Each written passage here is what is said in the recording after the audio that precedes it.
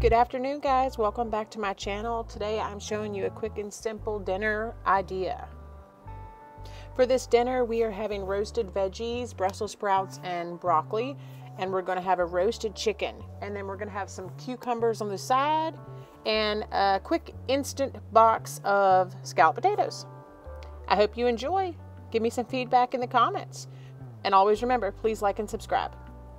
And starting here, this is just the things that I'm going to season my roasted vegetables with. So we're going to start with seasoned salt, extra virgin olive oil, rosemary leaves, garlic powder, salt and pepper. And then we're going to drizzle the top again with that extra virgin olive oil. Just remember that I will have the recipe linked below. So we're going to start with oiling our cookie sheet with just some extra olive oil cooking spray. And then I'm going to start halving these Brussels sprouts. I am feeding 4 younger children. The older one doesn't really mind on his size of his veggies, but I do like to cut the smaller ones down so they're easier for the little ones to handle. So here you'll see that I'm just chopping these vegetables in half, some of them in thirds, depending on the size of the Brussels sprout.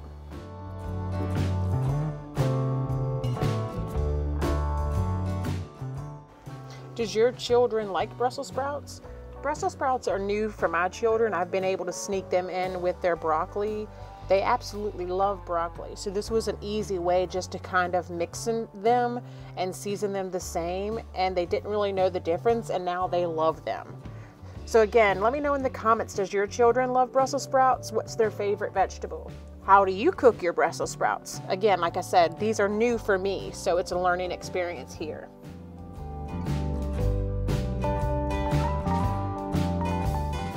So for this recipe, I ended up using 12 ounces of Brussels sprouts, and then I chopped up 3 heads of broccoli, and then I used 4 cloves, finely minced, of garlic.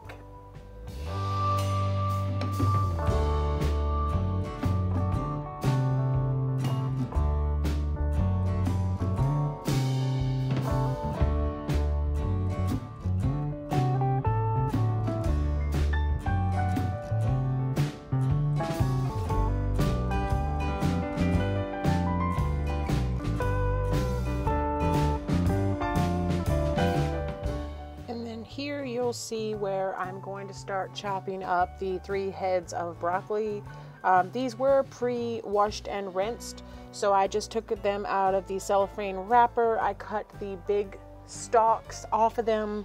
My children don't really care for the woody stalk ends, so I ended up cutting those off and then taking the good flowerette part off of it. That's what they love the best.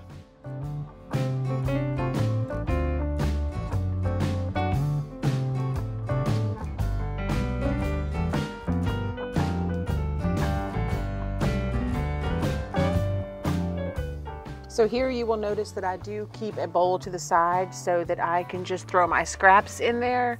It makes it much more convenient than running back and forth to the trash can. So you will notice that I do that quite often. It's just a handy tip.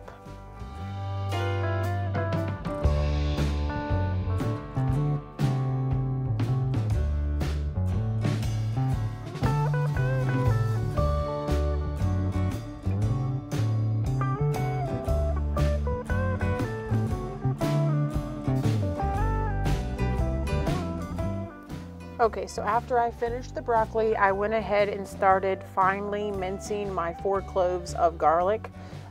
We do eat a lot of garlic in our family. We love it. I love raw garlic. My children aren't so much on the raw garlic, but they do enjoy it cooked. So a lot of our meals does have some trace of garlic in it, whether it be a little bit or a lot. You let me know. Does your family enjoy garlic? I know it's one of those things that you're either on one end or you're on the complete opposite of the end. So here you'll notice, like I said, I'm going to finely mince these really good, and then I'm going to start to mix the broccoli, the Brussels sprouts, the garlic, all on a sheet pan, and then I'm going to begin to season them.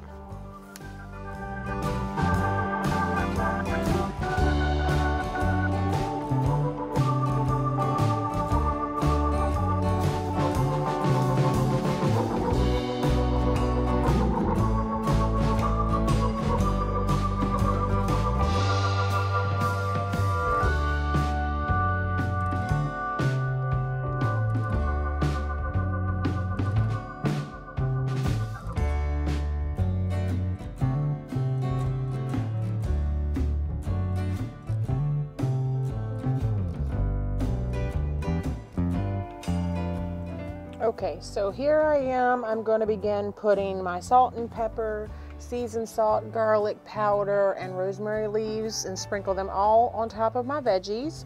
Once I get them all sprinkled on top, I'm going to drizzle it with the extra virgin olive oil.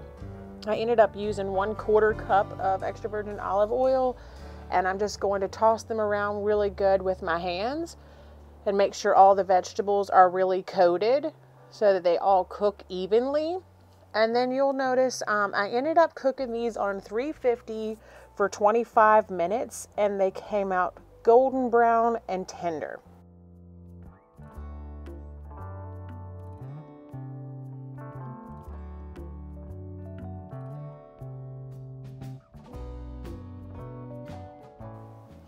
Do your guys' cookie sheets ended up being really dark brown, almost like they're seasoned well, and those are the ones that cook the best? I always find every time I go to buy a new cookie sheet, it sticks and sticks and sticks for the first couple times until it gets to be seasoned really good, and then it's the best cookie pan ever. I think I've had this roasting pan, cooking pan, a cookie pan, some people call them either or, for a good 5 years now, and it's the best pan ever.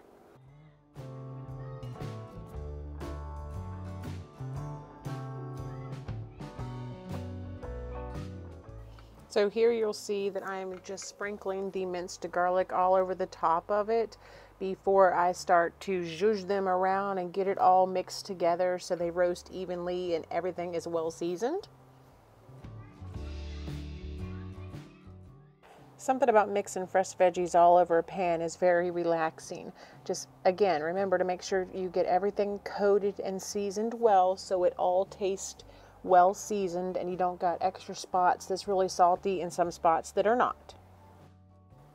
So I ended up cooking my roasted vegetables on 350 for 20 to 25 minutes. All right, so then I went ahead and start pat and dry my clean chicken. A good clean chicken, I find that the seasonings stick a lot better when your chicken is completely dry. So I do make sure to pat it completely dry. All right, so then I'm going to go ahead and put it in the bottom of my air fryer. I am going to air fry this chicken. I'm going to do 30 minutes on each side at 360. So I ended up flipping it a total of 4 times.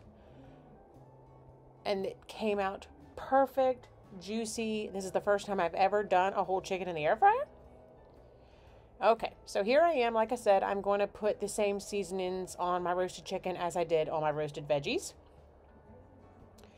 They are rosemary, garlic powder, salt, pepper, a little bit of seasoning salt, and then I'm going to drizzle the top with olive oil.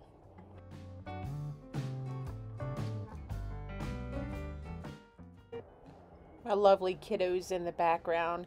They were so interested in what I was cooking for dinner. Remember, I told you my kids love broccoli and Brussels sprouts, so they were excited for dinner tonight.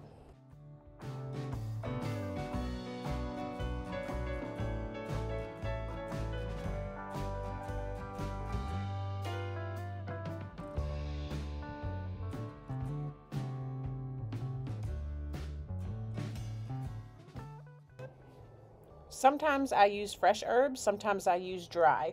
It's just all about convenience. A lot of times I don't really notice the difference between fresh and dry unless it's something you are doing for like a garnish or you want the item to really stand out in your dish.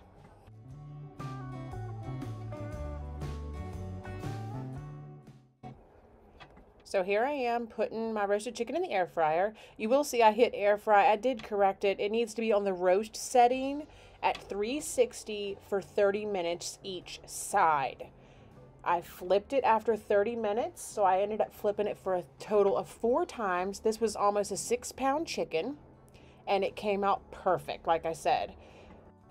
And so here is our final plate. We have our roasted veggies, our boxed scalloped potatoes, our roasted chicken, and some cucumbers sliced with a little bit of Himalayan pink salt and pepper. This was an amazing dinner. And here's my kiddos' plate. Turned out amazing. Again, thank you guys so much for watching. I hope you enjoyed this video.